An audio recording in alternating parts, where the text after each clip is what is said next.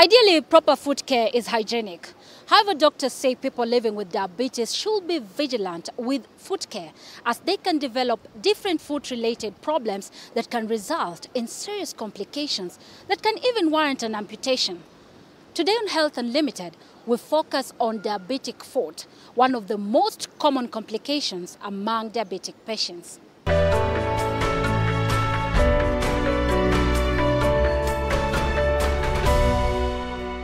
Your feet are among some of the most hardworking parts, which are often prone to injury more than any other part of your body. But how often do you take time to check on your feet just to ensure they are in good health?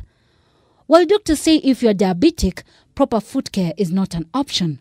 One must always almost religiously check their feet for any sores or numbness to avoid developing a diabetic-related complication known as diabetic foot.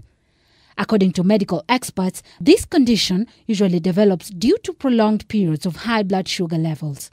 Dr. Jill Hadib, a vascular surgeon at the MP Shah Hospital, says patients with poor control of blood sugar levels are more susceptible to diabetic foot. The foot is one of the areas that gets affected, and it's essentially infection with destruction of the deep tissues of the foot. And this is associated with damage to their nerves, what we call peripheral neuropathy, and damage to their blood vessels as well, what we call vasculopathy. And combination of this leads to a diabetic foot.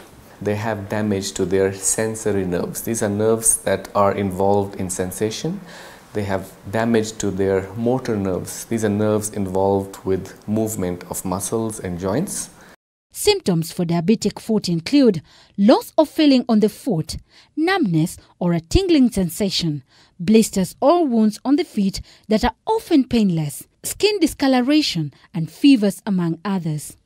When they walk on the floor, they feel as if they are walking on cotton wool, or the sensation might be increased quite a bit to the point where they actually feel pins and needles in the foot.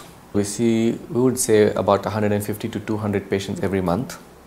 Of those who would be having poorly controlled sugars would probably be half of them. To avoid diabetic foot, check your feet daily, wash your feet daily, use antifungal creams, antifungal foot powder between the toes. Check, assess and make sure that if there's any area of concern, always go to a doctor. Doctors say early diagnosis helps to prevent amputation and hospitalization, but above all, screening is key in preventing diabetes. Gloria Milimu, K24 for Health Unlimited.